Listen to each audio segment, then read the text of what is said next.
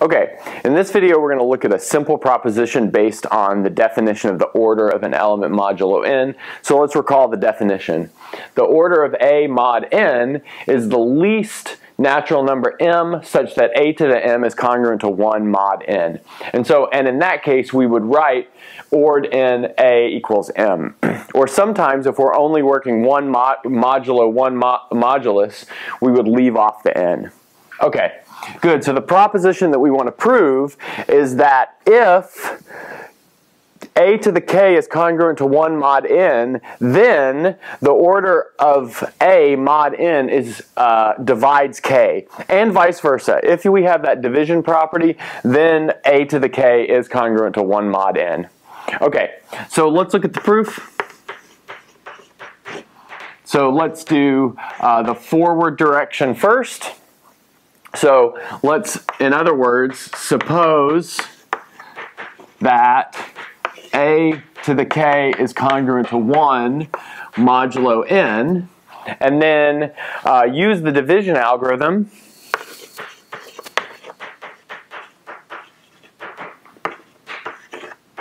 with k and the order of a. And so that allows us to write k equals the order of a times a quotient plus a remainder. And then that remainder is between 0 and the order of a. Good. And so the next thing that we want to do is use the following.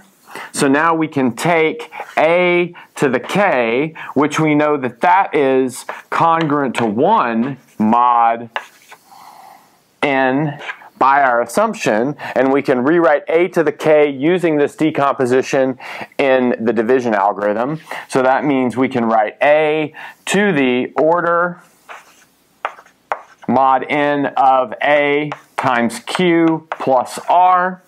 And now we can use exponent rules to write this as follows. This is a to the order modulo n of a, all of that to the q power times a to the r power, which is congruent to 1, which is congruent to a to the r mod n. Okay, so let's see what we've got. We know that this bit is congruent to 1 mod n because we've raised a to the order, and so that tells us that a to the r is congruent to 1 mod n. But look, r is less than the order, and remember that the order is supposed to be the least positive number that has this property. So since r is less than that order, it can't be any of those positive numbers, which tells you that r has to be equal to 0. But if you've done the division algorithm and you've gotten the remainder of 0, then that tells you that the order of a, in fact, does divide k.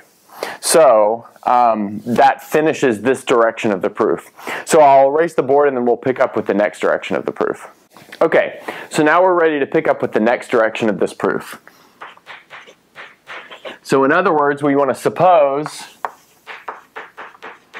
that that the order of a modulo n, in fact, divides k. Which, that tells us that we can write k equals the order of a modulo n times some other number. So let's say that's times b with b some natural number. Okay, great. And so now let's calculate a to the k. So we have a to the k is the same thing as a to the order of a times b, which is a to the order of a to the b power. But again, that is equal to 1 to the b, which is congruent to 1 mod n. Good. And we've used the fact that A to the order of A must be 1. That's how we define the order of A. Okay, good. So we finished the proof of this proposition. So I want to erase the proof and then look at a corollary real quick before the end of the video. Okay, so here's a very important corollary to this proposition, which is as follows. The order modulo n of A divides phi of n, where that's Euler's totient function. In other words, the number of positive integers smaller than n that are relatively prime to n.